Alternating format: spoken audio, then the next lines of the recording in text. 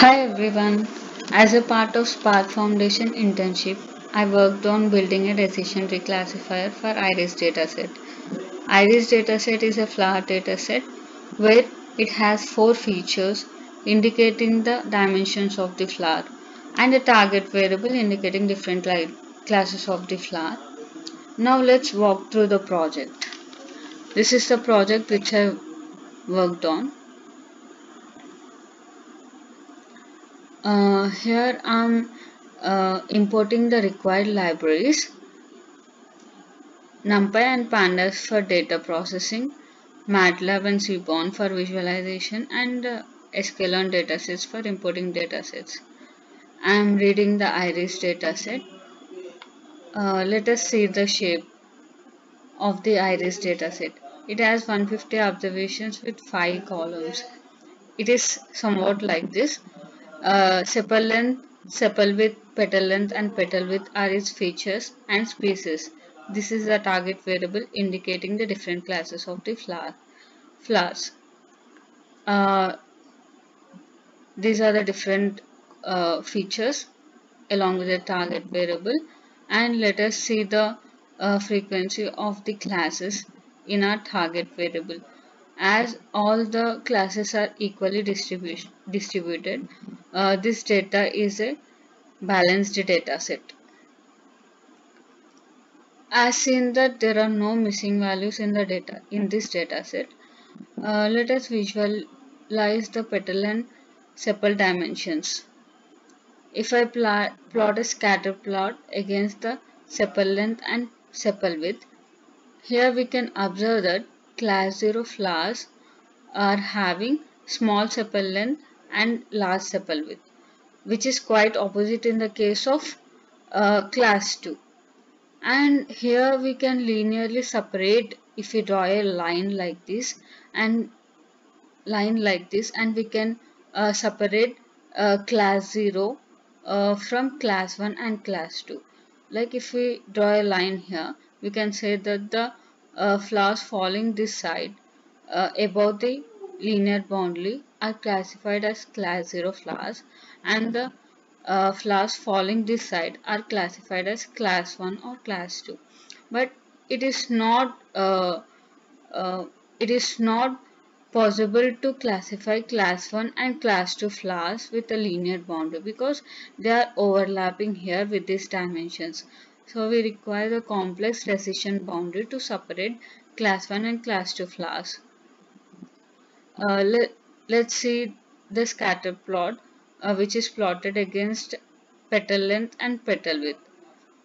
Here class 0 flowers are having small petal length and small petal width, which is quite opposite for the class 2, and it is observed that all the classes are following a linear variation in petal length and petal width. Now let's analyze the distribution of petal and sepal dimensions. Distribution of sepal length. Here we can say from this distribution it is lightly right skewed, and petal width is following almost the normal distribution, but there are no patterns in petal length and petal width. And let us analyze the correlation between the features and the target variable. We can know that petal length and petal width are highly correlated with the target variable, whereas petal length and petal width are highly correlated itself too, and sepal length and sepal width are not at all correlated, and we can know from this value. Now I'm splitting the data for train and test. Uh, Train 80% and test 20%, and separating the features and the target variables, and fitting a decision tree classifier for train and test for the training data, and testing for the test data. I'm getting an accuracy of 93%, which is quite good. So I'm building the decision tree classifier for the entire data which is observed here. Let us visualize the decision tree which I built. I am importing the required libraries for visualizing the decision tree. Here, the parent node is taken as a petal length where the rule is created whether the petal length is less than or equal to 2.45. If it is 2, the observations falls into this bucket. If it is false, the observations falls into this bucket. Here the values are indicated as a 3 values. If you have value here, it means the observations, these number of observations are falling under class 0, and here class 1 and class 2. From here we can know that this is an homogeneous node indicating all the observations of class 0.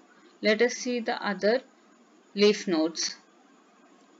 See here, if we observe all these leaf nodes, it is indicating the homogeneous which is indicated by the Gini index. Here all the green leaf nodes are indicated by the class 1 and the purple nodes are indicated by the class 2. That's all about this project. A successfully implemented decision tree classified for the iris dataset.